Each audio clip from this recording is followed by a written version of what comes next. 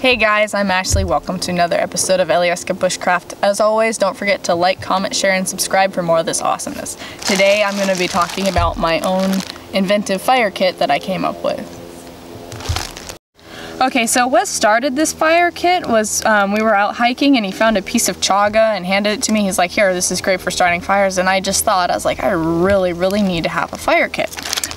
Doing episodes of the original 2 or 3 episodes of teaching my girlfriend how to bushcraft was essentially about firecraft, so I learned basically some of the different materials and I also have learned that it's really hard to find dry materials that will easily light. This is all dried out. I let it set before I put it in the bag, so that when we do go to start fires, even if it's wet, we just have a really much easier time getting stuff started.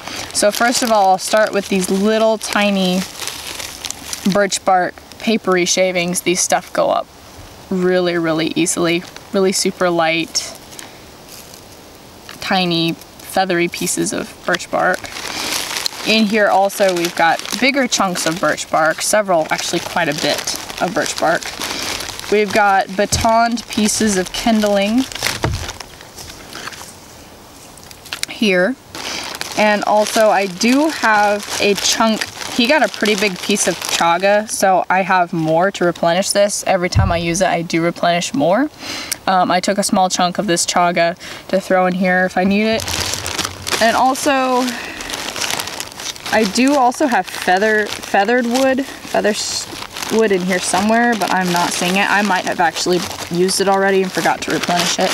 But also one other thing that was given to me by a friend are cotton balls soaked in Vaseline. I know this is so primitive and so bushcrafty of me to have this, but in case of an emergency, we need to get a fire going like immediately. Vaseline soaked cotton balls will do the trick. As you see, it's in a separate bag so that it keeps everything from getting nasty.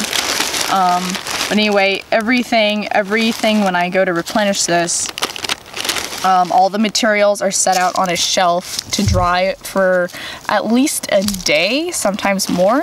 And every time I take stuff out of it to start a fire with, I put more back in, except for in this situation of the feathered wood. I don't know how that escaped my attention. But anyway, everything is tucked back in this little fire kit here and sealed. Make sure all the air is out just to keep everything nice and dry and secure. And anyway, that's my fire kit. That's what I came up with that I figured would be nice to have for excursions, especially in the rain. And it just fits right into my little haversack that I carry all my gear in. So guys, hope you enjoyed this video. God bless, and I'm out.